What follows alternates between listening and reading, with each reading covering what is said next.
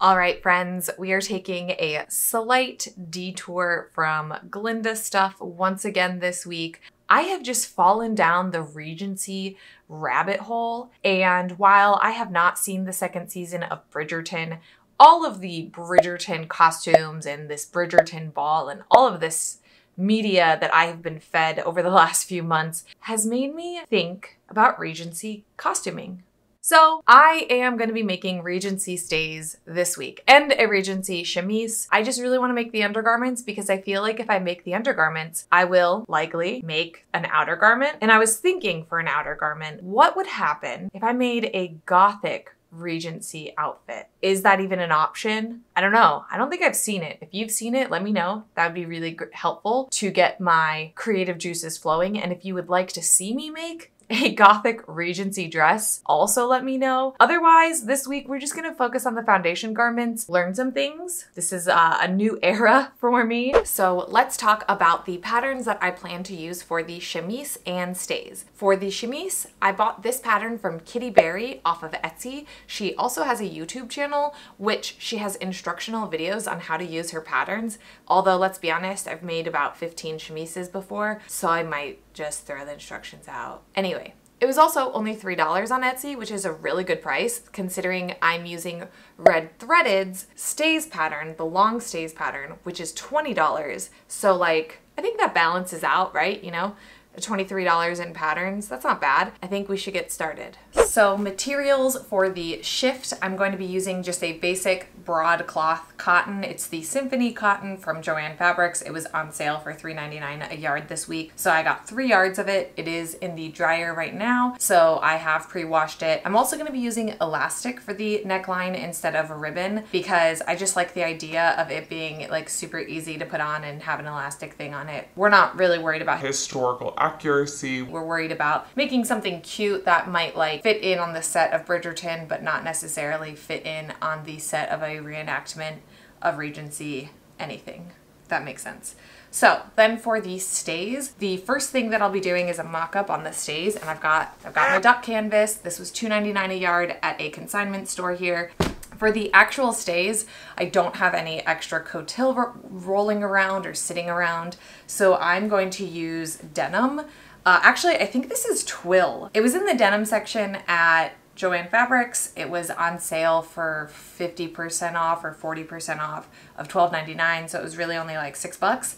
I've used this for the like cotil part of corset before, and it's been fine, so we're gonna do this. I'm not using a fashion fabric. This will be my top layer, but I do have a lining fabric in my stash that I thought would be really fun and cute, and only you all would really know that it's there. And that is this Winnie the Pooh fabric that I got at the same consignment store for $3 for the whole cut. I am not using spiral or flat steel. I am using synthetic whalebone. I use this religiously in all of my corsets, stays, everything these days. I absolutely love it. I love how easy it is to use the Dremel to clean the edges. I buy it in 10-yard rolls. I have one more 10-yard roll, so that means I don't have to buy any of this for it. I also purchased a wooden busk that will hopefully arrive today so I can get most of this done. And in that purchase, I purchased silver grommets and a white satin binding for the binding of the stays. Let's get started with the chemise first, since I am waiting for some of those supplies to arrive. That gives me enough time to make the chemise and a mock-up for the stays today, and then tomorrow we will make the real stays.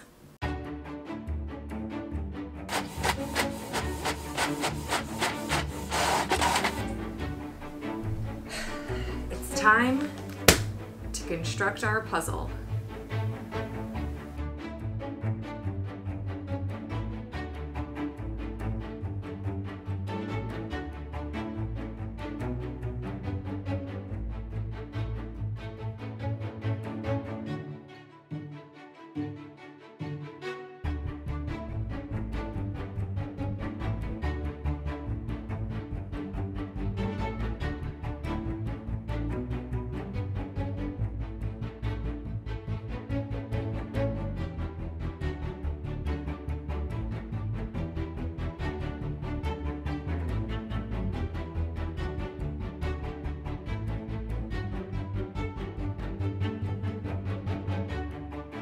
Mom, I don't want that camera in my face. This is my sock.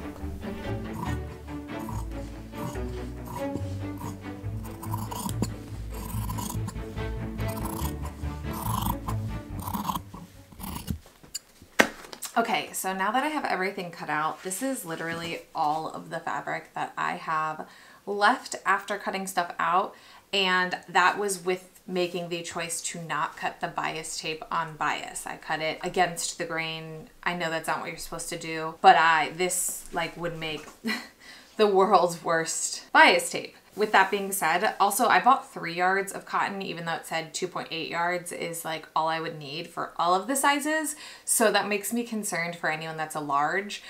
Maybe buy like a little bit more if you want your bias strips cut on the bias. But this is all cut out, and now we're gonna just start following the instructions and putting this together. The instructions look really good, I'll be very honest. Like, there are diagrams and everything. Not that like I necessarily need them, but it is kind of cool to see like how it was intended to put together by the person who drafted the pattern.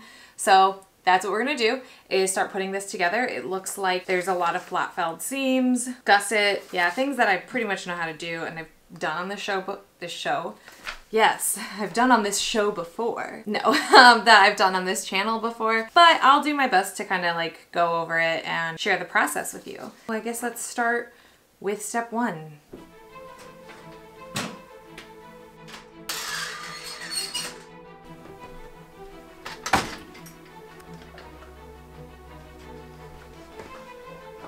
Because we're doing a flat felled seam, we're gonna be doing a lot of ironing.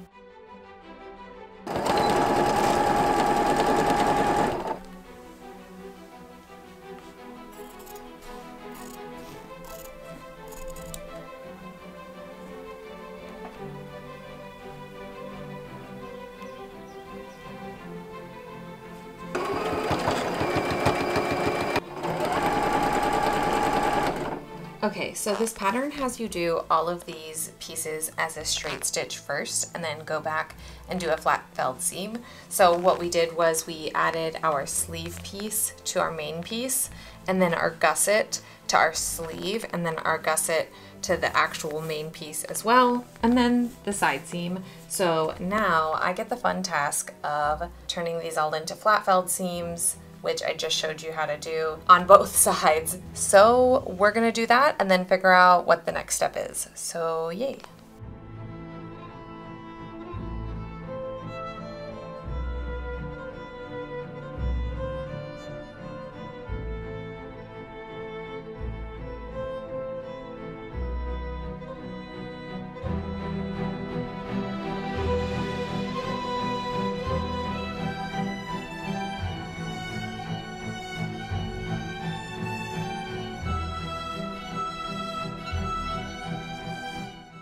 That took longer than I thought, and my battery died and I lost like half of the time lapse, but it is what it is.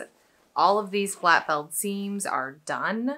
So the next step in the instructions is the binding on the neckline, but I just really want to do the sleeves and the hem real quick because I want a really easy win, because these flat felled seams took me an hour and a half and I just want an easy win. So I'm gonna do the hem and the hem of the sleeve, and then we will figure out the binding on the neck. The binding on the neck will be the last thing to do. So yeah.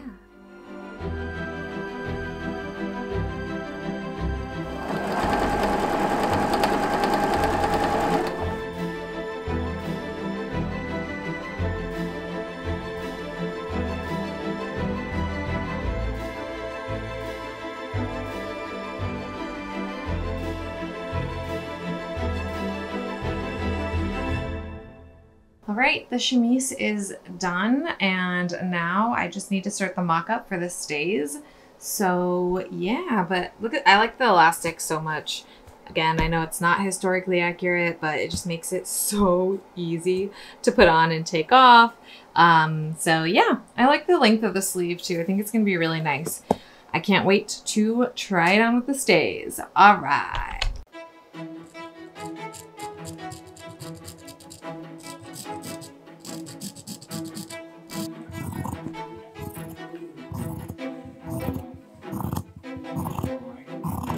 I just read through the instructions on how to make this and I've already made a mistake. I accidentally cut the front piece out wrong, so I'm gonna have to recut that. I know it's just a mock-up, but I still need to cut it out right.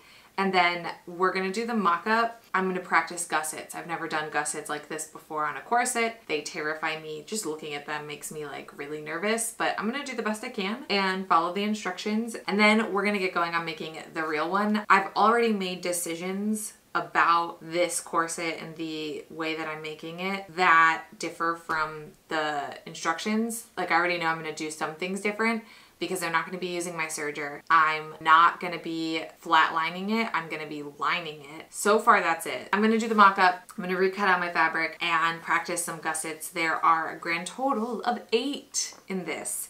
2 in the bust, 2 in the hip, on each side, 8. That's terrifying. But, you know, I have to learn sometime. Okay, so I just wanted to show you what I did wrong. I did not pay attention to this marking right here, which means cut on a fold or like flip it over or whatever. You're supposed to cut everything out individually. So I accidentally cut 2 front pieces at the beginning, but now we have 1 complete front piece and I know I should have pressed this. We'll press it in a minute. But then now my next task is gonna be to use my little tracing paper and wheel tool to transfer all these markings. So let's do it.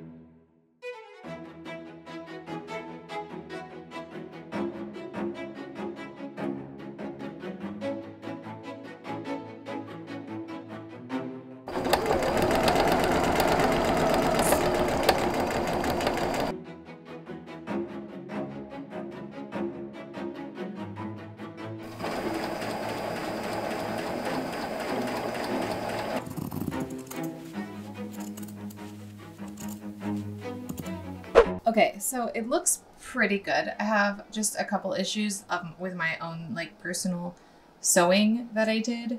I didn't leave enough space on this for this busk. So I just need to make sure that when I make the pocket for the original that it is spatially, because this is supposed to go down just like a little bit more, if you can see.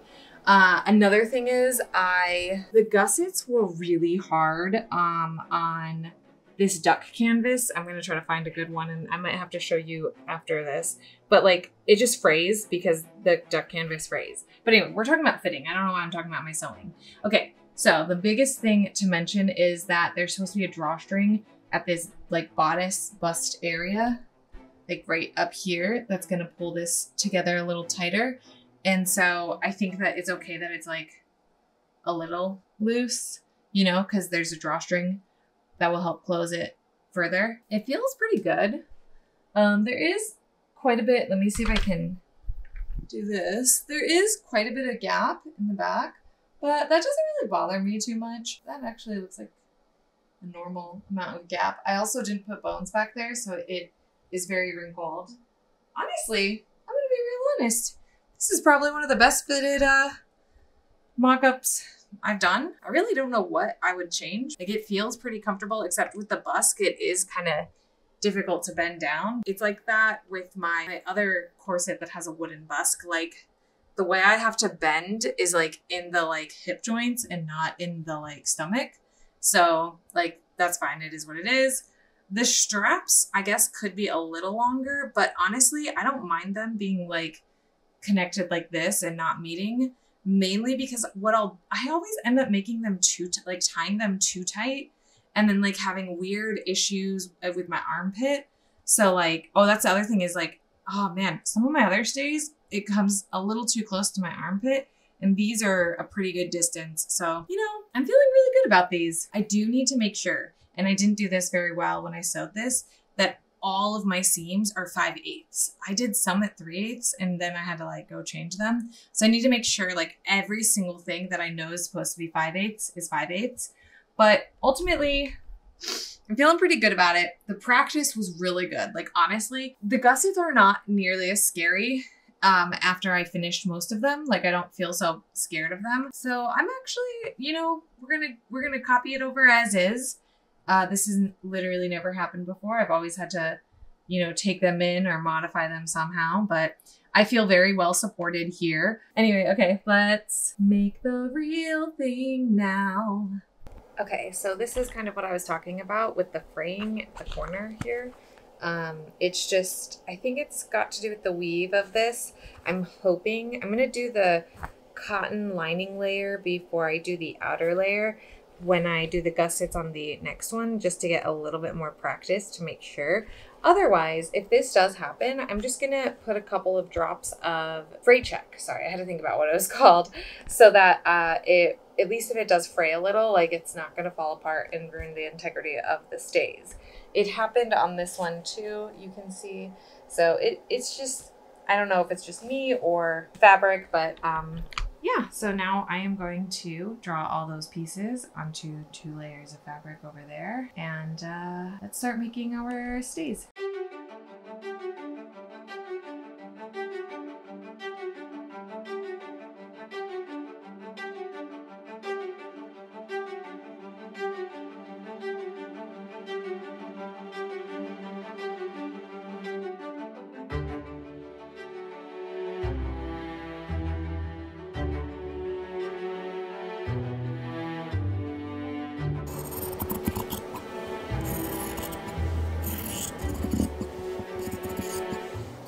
All right, friends, I have all of my pieces cut out. We are going to transfer all of the the lines with our wheel tool and our transfer paper. Okay, so I'm gonna actually add the boning markings to the lining so that I don't have any issues with the drawing and the markings appearing on the outer fabric when I go, like when it's all done. So basically, I'm just doing gusset lines on the top fabric and the lining, and then boning on just the lining, and then we will get going on it, like adding all the gussets and stuff. I think I'm gonna do the cotton layer of gussets first because that's on the inside. That'll give me just a little bit more practice, and then we can do the top layer, and hopefully by the time I get to the top layer, I'm good enough to where I don't have any of that weird little fraying at the corners. But again, if I do have it, it's an undergarment, I'll fray check it to make sure it doesn't destroy itself over time, and then go from there. Today is the day I'm gonna finish this, and that is all. Let's do this.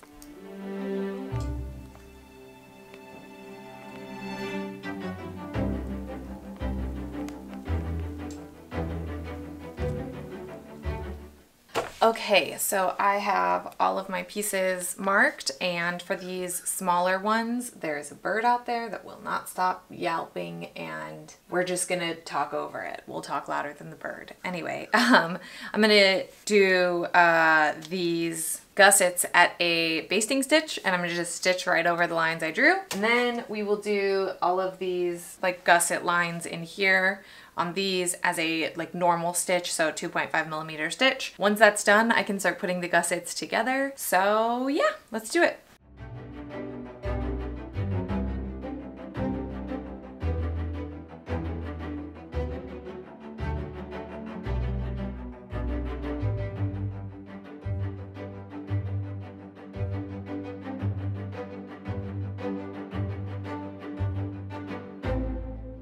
Okay, so I can't remember if I explained this, how to do these gussets according to the instructions during the mock-up, so we're just gonna do it now, and if I did, I won't use this footage. First step is to, after I've done my stitching on my like markings, is cut down this all the way to the point here.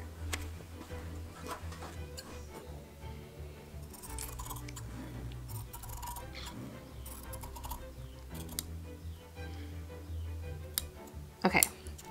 So I've made it down to the point, and now I'm going to fold this back on this stitch line. I think it says 3/16 of an inch. I am not measuring this. I am just basically trying to hide this stitch line from the front view. So I'm just folding it back and pressing it down. I'm trying to be careful not to press this because this is my boning line and it will disappear because I used those heat pens. So then I'm gonna do this side.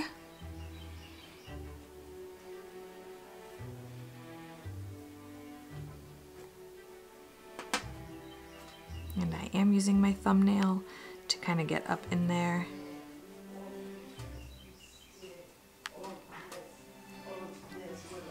Okay, I'm gonna take this over to the machine and sew it. Okie dokie, so can you see that? That's the stitching. So now I am going to attach the gusset to this, and by doing that, I'm going to line this up here. Can you hear Toby? Oh my God, how funny. So with this line here, I'm basically trying to get my blue markings like right underneath the stitching that I just did, because I'm gonna stitch as close to that as possible.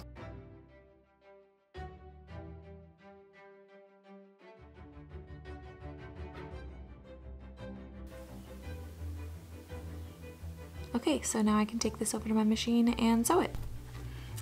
Gusset, it's done. Look at that. And then this is the back. Basically, I'm not perfectly lined up with these stitch lines, and that's kind of a big reason why I decided to do a lining, is because this edge isn't clean. But this is the lining. We will sandwich the two together. All right, so all the gussets are done, and I did put some fray check. This is what I use.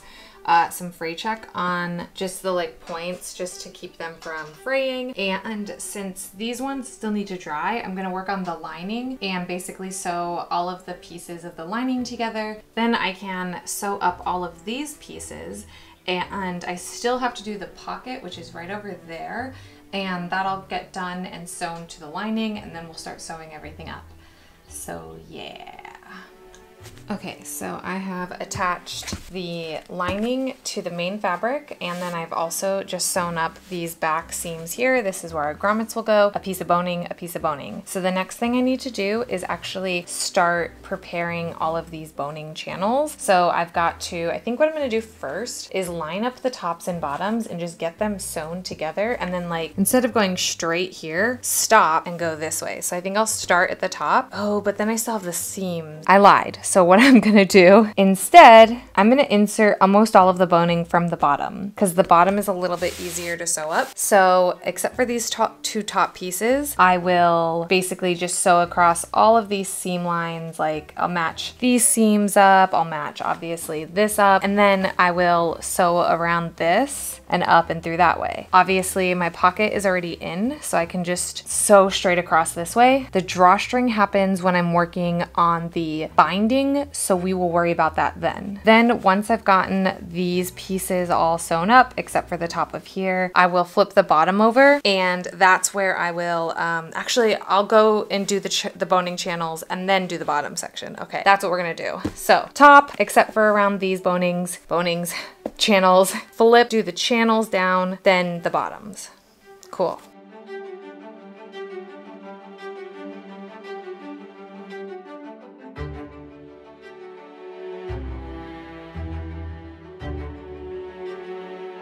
All right, so all of our boning channels are sewn in. Yeah, you know, but like they're all sewn in. Now I have to take some of the boning out of the mock-up, shorten it, clean it up, and get it in here, and then add the few pieces of boning that I did not add when I made the mock-up. I have my Dremel that I'll be using to clean the edges, and my safety goggles, because obviously. And yeah, let's do it. Once that's done, we can add the binding, figure out the drawstring center front, and grommets. I think I can finish this in 2 hours, right? I'm not hand sewing the binding. I think I can do it. We'll see.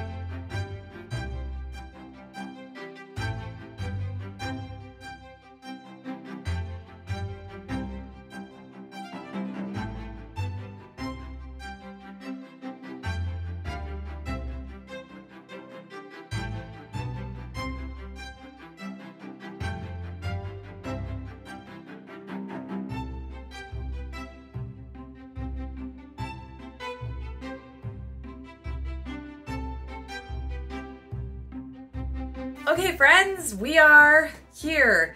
This is the third time that I have tried to film this outro because noises keep happening.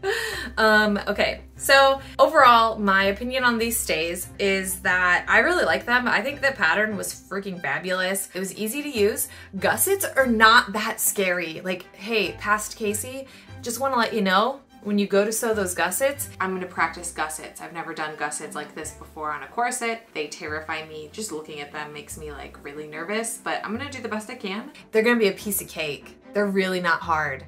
Just stop worrying. Just stop. Just stop. Stop? Yeah, okay. So gussets were not nearly as hard as I had made them out to be. I really like these days. I really loved this project. Did I think I was gonna finish this in 2 days? Yes. Did it take me 3 days? Yes, it did. Am I okay with that? I'm going to be. But anyway, I just really liked these days. I really like this project. And if you would like to see me make a Regency gown to wear over these and like a petticoat and all the other things, please let me know in the comments below. It obviously would not be next week, but like if enough of you convince me that I should make this. But anyway, let me know in the comments below. A quick little Glinda update. I just want to let you all know that we will be getting back to her soon. I just need a small break from working on her because I'm not really happy working on her right now. And I need to figure out how to become happier on working on her. I do enjoy the sequining, and maybe I just need to work on all the sequin stuff for a little bit and then I can come back to her bodice. But we will be coming back to her. I just have to reframe how I think about this project. And I'm also just kind of feeling like a lot of pressure because content creation is my full-time job. And right now I'm not really creating any new content with Glinda. Like there's nothing new to share. It's just timbre embroidery, sequins. And so it's just a little hard for me right now to be able to do my job and my passion. That's where I'm at. All right, so with that being said, next week we are doing a Glinda live stream with sequins, which I'm loving doing that. I don't know, it's reliable. So next week on June 1st at 2 p.m. Eastern, I will be doing a live stream of the sequins. Again, if you would like me to make a dress to go over these days, do the thing, give this video a thumbs up because we all know that it does help the algorithm, and you know, it'd be really cool if more people saw my videos. I don't know. Thank you all so much. I really appreciate your love and support and everything. My air just kicked on, so now I really do have to stop this video. I don't have anything else to say. I feel like the Oscars when they play you off. That's what I feel like right now. What kind of music would I get played off to? You know, thank you all so much for watching this video, and until next time, may all your dreams come true. And now I get to eat some of these desserts behind me, and I'm so excited. I haven't eaten yet today.